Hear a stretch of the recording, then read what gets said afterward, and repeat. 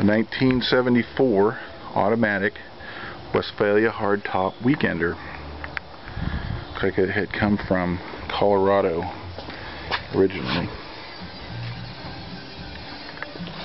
Last registered in '89. And I think it's sat since '89. Everything is here. All original. All the goodies are in the motor. It does turn over. I already checked that. Has some surface rust spots throughout. So they're pretty bad, but fixable. The bus is very straight and restorable. Original white color.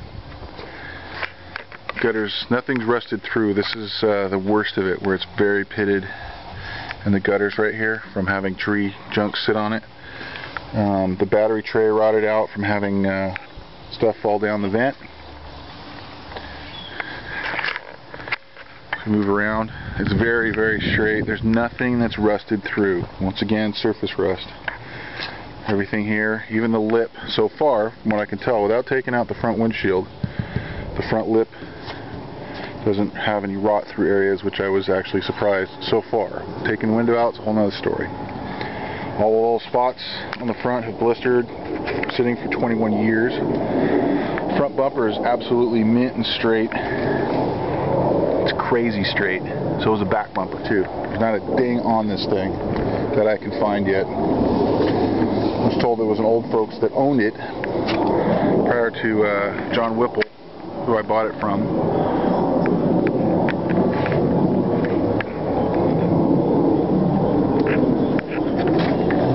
More trench rod up here.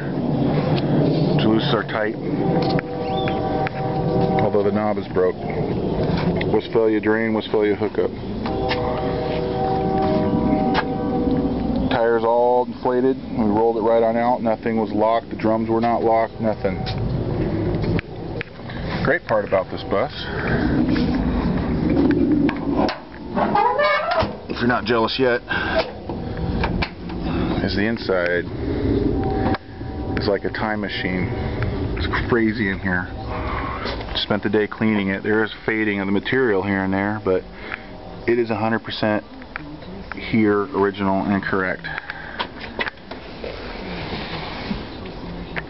No rot, no nothing, no rust.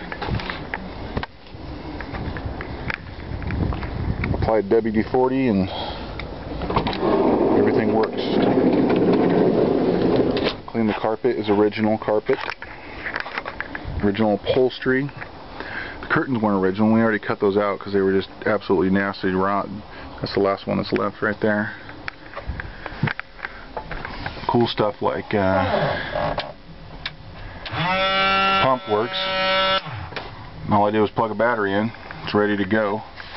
Looks like there's never even been any water in it, ever.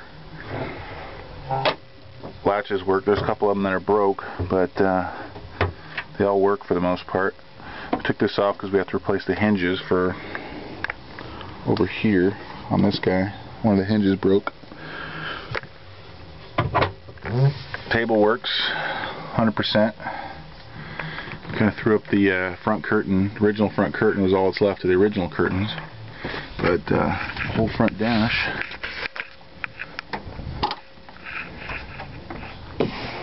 Door panels are awesome, sweet.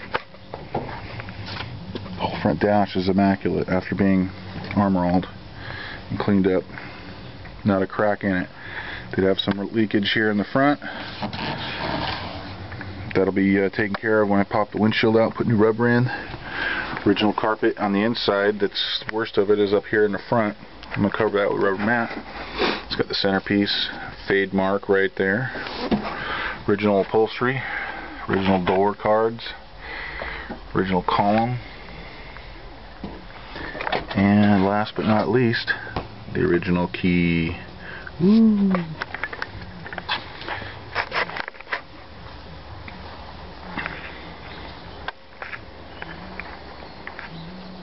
There it is, 1974 Weekender.